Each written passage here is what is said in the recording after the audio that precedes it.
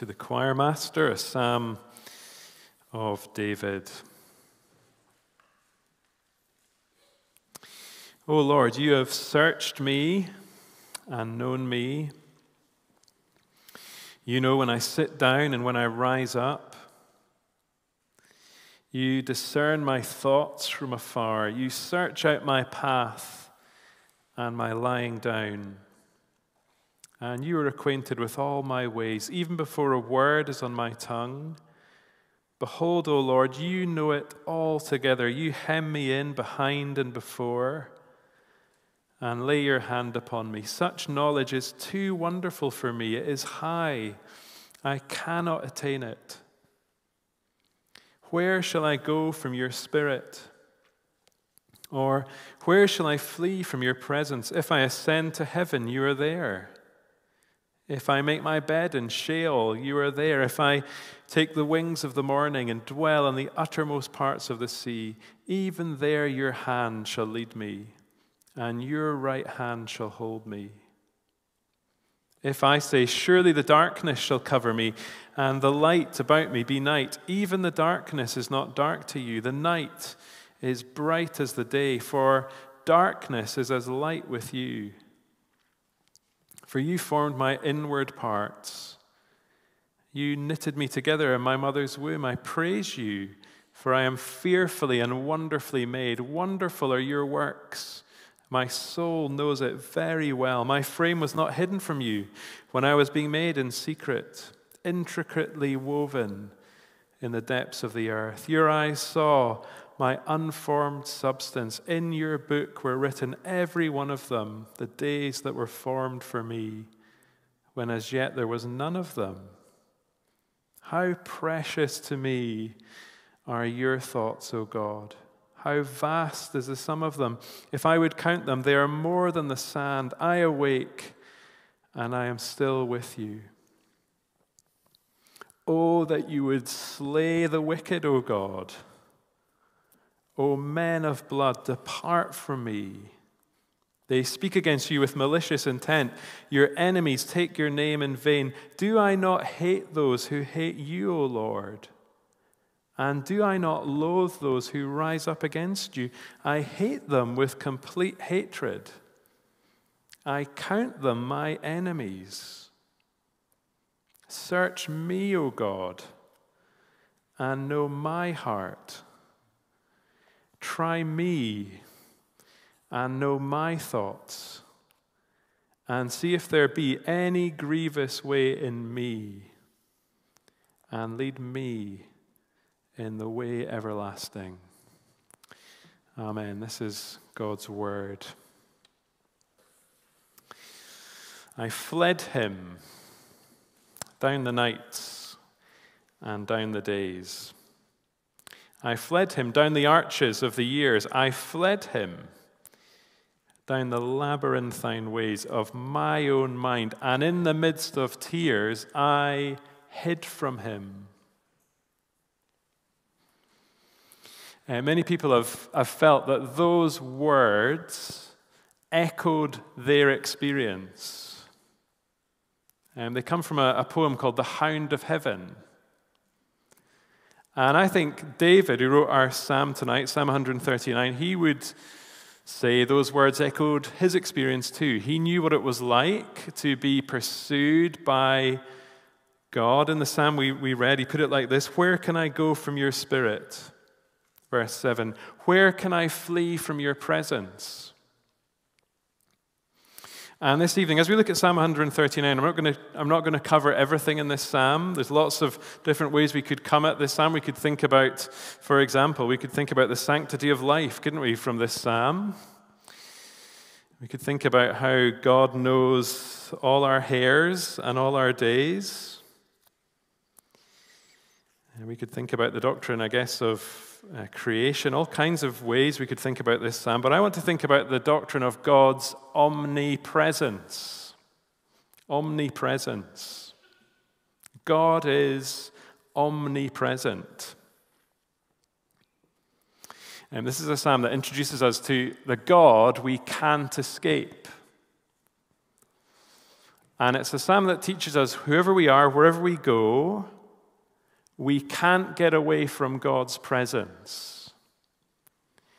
And what I hope will happen tonight is you will start to feel, as David teaches us, you'll start to feel what it's like to belong to a God like this. And when we lived in Edinburgh, the church that we went to it met in a building off Leith Walk. And if you know Edinburgh, you'll know that at the top of Leith Walk there's a building called the Omni Centre. And I don't imagine that the owners of that building had the attributes of God in mind when they opened that building. But if you know that the word omni means all, well, it's easy to understand the name, the Omni Centre. The Omni Centre has lots of screens, it has lots of restaurants, it has a cinema, it has a gym, and it's one of these places you can go to and do everything. So you can eat whatever you want, you can watch whatever you want, you can lift as much as you want. It's all sorts of things for all sorts of people kind of place. So when we say God is omnipresent, we are saying that God is all present. God is fully present. We often talk about God being omnipotent, all-powerful, or omniscient, all-knowing. But this psalm, one of the things it teaches us is that God is omnipresent. And unlike human beings, whose powers are limited, who are restricted to a particular place, God is fully present, God is fully active, absolutely everywhere. And God does not have spatial dimensions, unlike human beings who can be hemmed in, verse 5. God fills heaven and earth. And David illustrates this in verses 7 to 12. We're going to focus in on verses 7 to 12 tonight. Let me read it again as we look at it. Verse 7, "Where shall I go from your spirit? Or where shall I flee from your presence? If I ascend to heaven, you are there. If I make my bed in Sheol, you are there. If I take the wings of the morning and dwell in the uttermost parts of the sea, even there your hand shall lead me, and your right hand shall hold me. If I say, surely the darkness shall cover me, and the light about me be night, even the darkness is not dark to you. The night is bright as the day, for darkness is as light with you."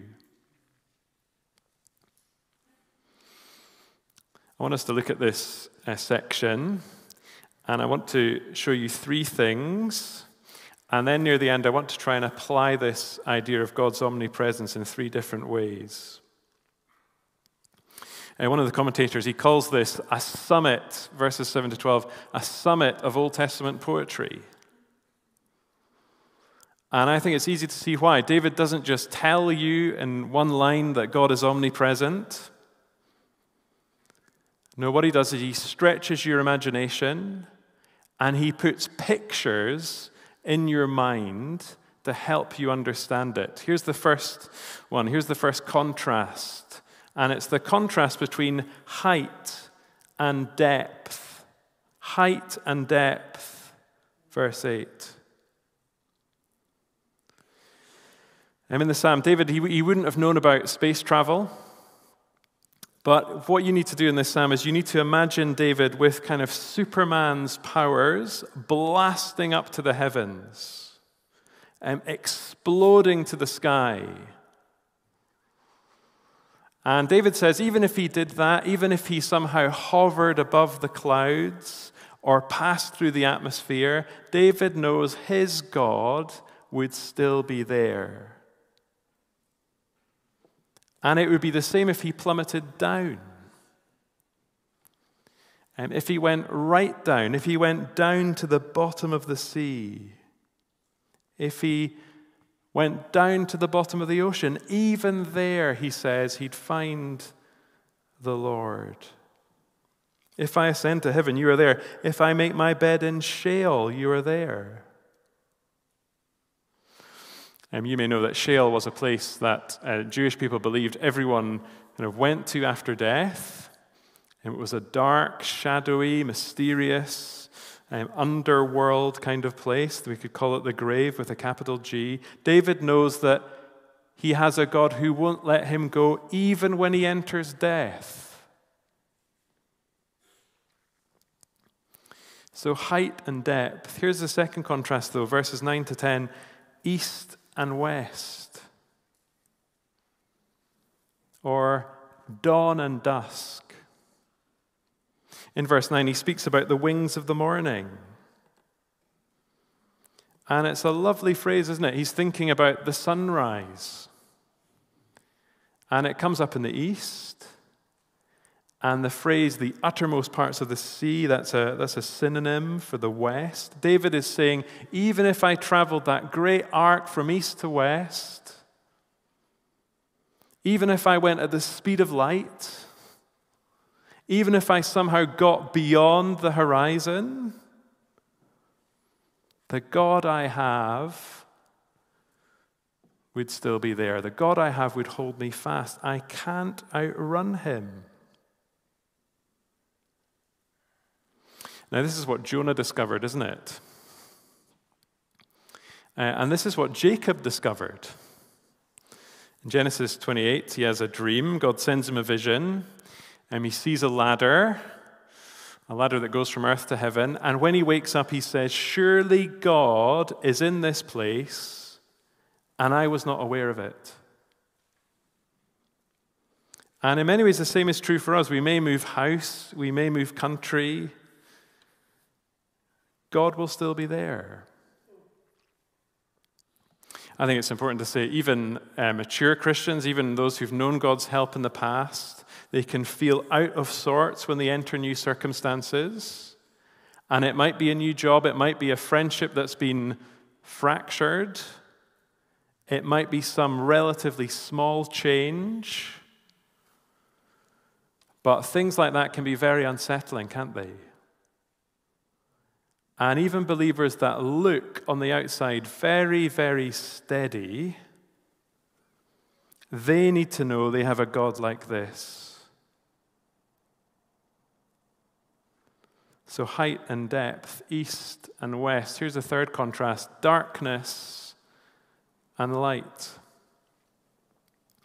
Look down at verse 11. If I say, surely the darkness shall cover me and the light about me be night, even the darkness is not dark to you. The night is as bright as the day, for darkness is as light with you. And when we were young, we loved to do the kind of thing that's probably banned now for health and safety reasons, playing hide and seek in kind of pitch black conditions. And what would we do? We'd close all the curtains, we'd turn off all the lights, we'd find the best place to hide. And then what would we do? We'd scream our heads off when we got found, wouldn't we? But something different in view here. Derek Kidner, he suggests that the reference to darkness, it points to that desire we've had since Eden to hide from God. And in John 3, Jesus says that light has come into the world, but men love darkness. And there's something inside of all of us that wants to stay hidden. And we live in God's world, and yet we say to him, I want some privacy. I want a little corner of your creation that's just mine, that I don't really want you to interfere with. But when we seek that out, God just says, found you. There's no place to hide. Night is as day, darkness is as light. And I think there's actually a real encouragement for us here as Christians when we slip up. Sometimes when we sin, And I think quite often we feel there's kind of no way back. And rather than coming into the light, very often what happens is we retreat, don't we, into the darkness, into the shadows. We want to stay away from Jesus. We often feel really ashamed of things we've done. And the devil loves to keep us in that place. The devil doesn't like when we confess. We feel ashamed, but nothing can stop God's work in our lives. And as his people, we don't have to stay in the dark. So David he's introducing us to our omnipresent God. He's telling us tonight we have a God who won't be contained. He won't be boxed in. He's always at work. You can go up to the heavens. You can go down to the depths. You can go east to west. You can try and hide in the dark. But you can't get away from the omnipresent God. Now I want to try and apply this doctrine in 3 ways, okay? It's a bit of a different sermon this evening. We're not going through the whole passage, as I said, but I want us to think about this doctrine now. What does it actually mean? God is omnipresent, great. Well, here's 3 ways we can respond to this wonderful truth. Here's the first. Enjoy your access. Enjoy your access.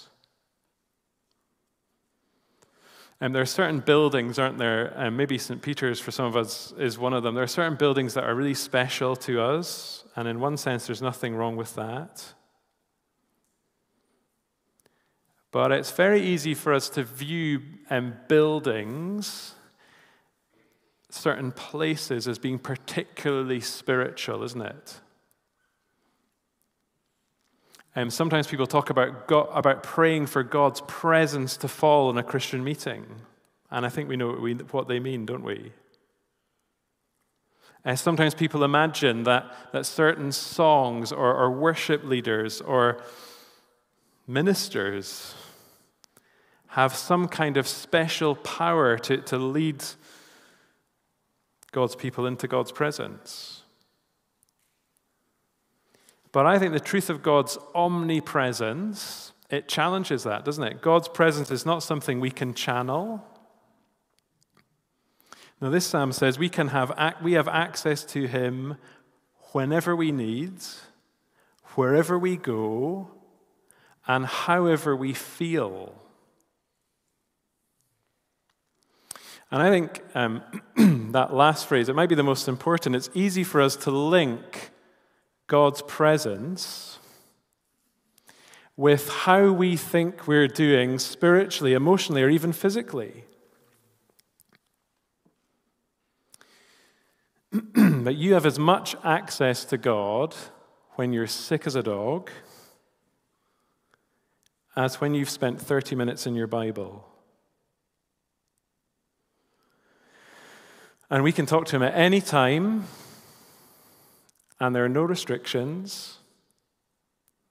And we might be going through the mill, and all we can really pray is, help me. We might have lots to rejoice in, and we just can't stop saying thank you. We might be battling with sin, and all we feel we're ever saying to God is, I'm sorry. But the wonderful truth is you are no closer to God in any one of those situations. God sees, God knows, he's there. Francis Schaeffer said, the God of the Bible is the God who is there. So enjoy your access.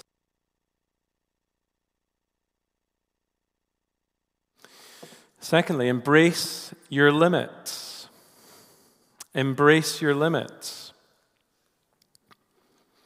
This is a point about acceptance. And I didn't own a mobile phone until I was 17, and it weighed about as much as a bag of sugar, and it had no internet access, it had no iTunes, it had no Google Maps. I mean, how did we cope? All it could do was text and call when I turned it on. And yet, you and I, we live in a culture today that is, well, we're constantly distracted.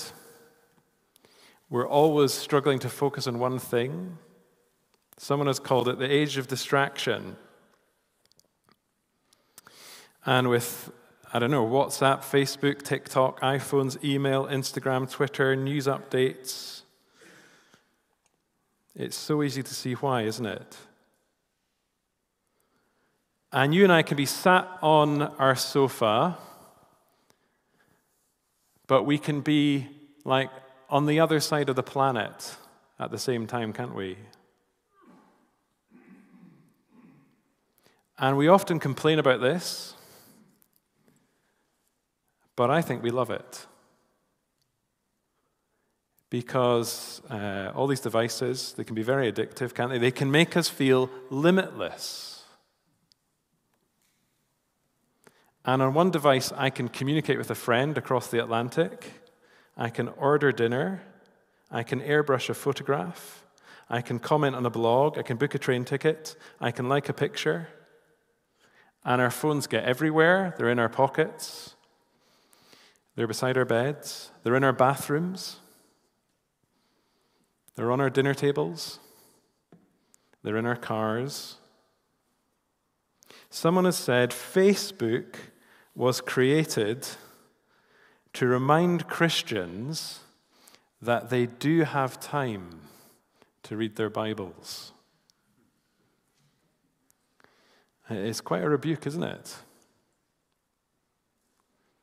And so often what seems so urgent is actually the enemy of what matters most.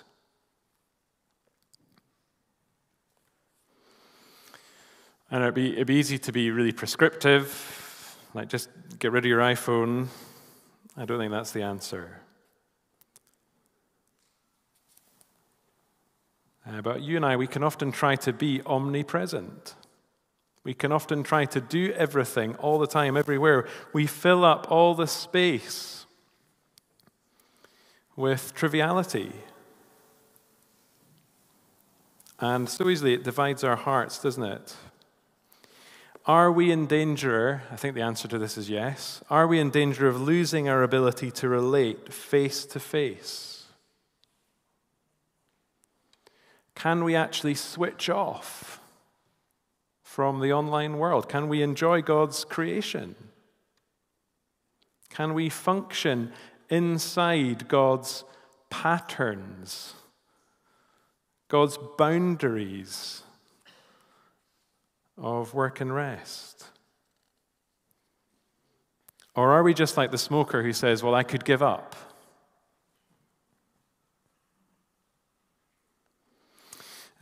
We were at Keswick.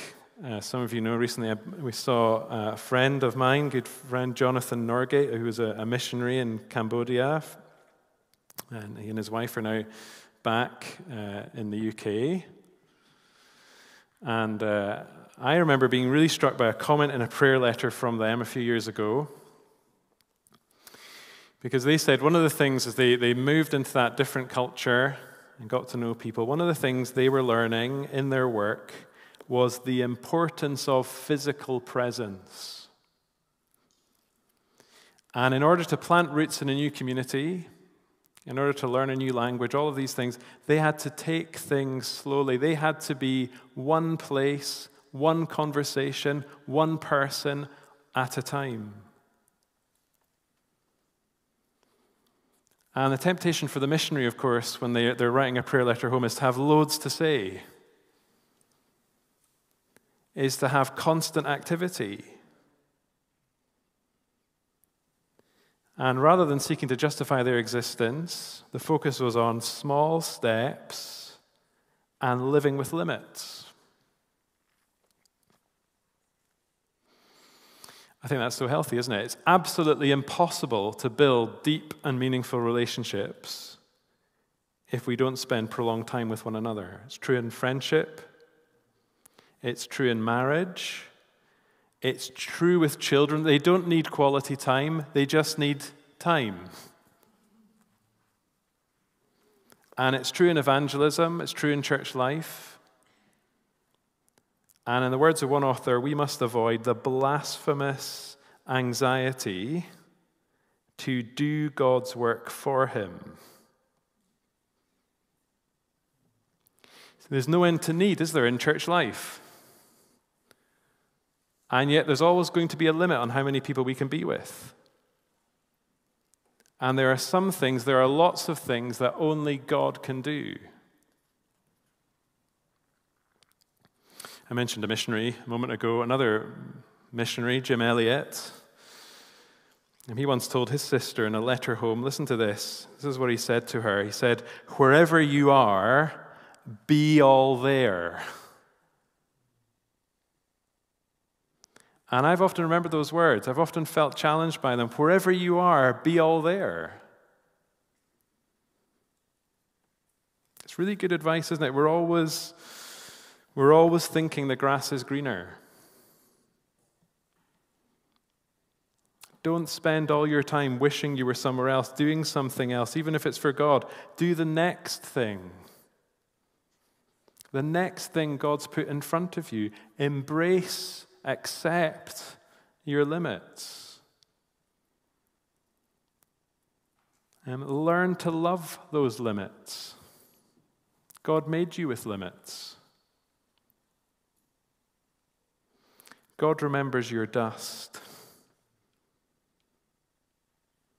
And God knows there's only so much you can take. And I think this is so countercultural. We live in a world that longs to be limitless, a world that loves the illusion of control. But when we remember we're not omnipresent, when we live the way God intended, and when we do that in a world that is absolutely frazzled and wired,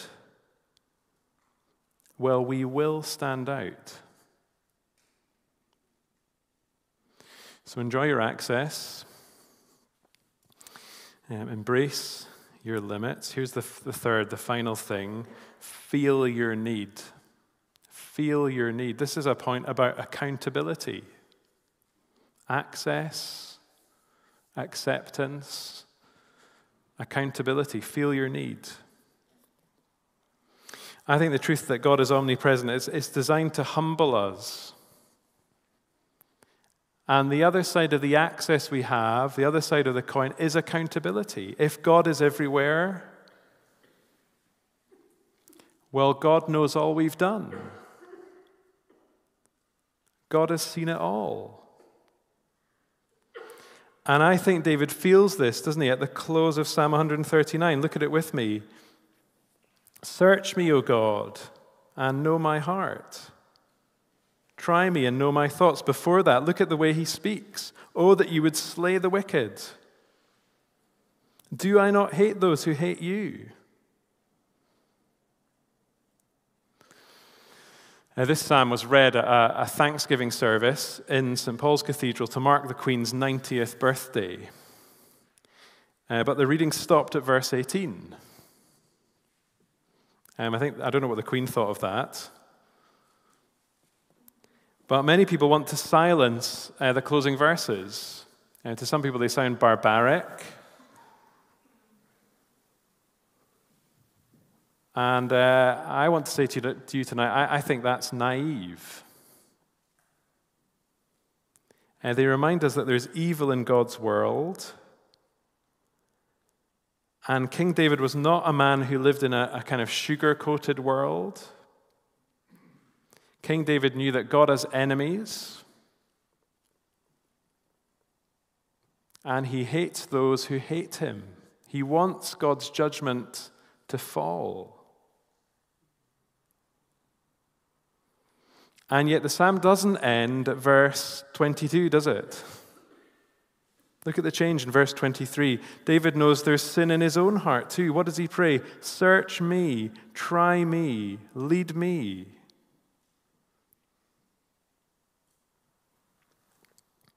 Alexander Solzhenitsyn, he was one of the towering kind of intellectual figures in the 20th century. He suffered terribly in the communist work camps, the gulags. But with brutal honesty, he once said this: the dividing line between good and evil, that dividing line, it runs straight through the human heart. The dividing line between good and evil, it runs straight through the human heart. Striking, isn't it? A man who'd experienced terrible evil. And he says, I'm evil too. And this Psalm 139, it reminds us that all of us are accountable to God. All of us to the omnipresent God. All of us need to be forgiven by him. And that's why he came down. And the amazing thing about our limitless God, he became a human being. He lived with our weakness. He was cursed for our sin. And he was held in place on a cross by nails, wasn't he? And we may have spent the whole of our lives running from him, but he pursues us in love, and he welcomes us home. So search me, O God, and know my heart. Try me and know my thoughts. See if there be any grievous way in me, and lead me in the way everlasting. Let's pray together.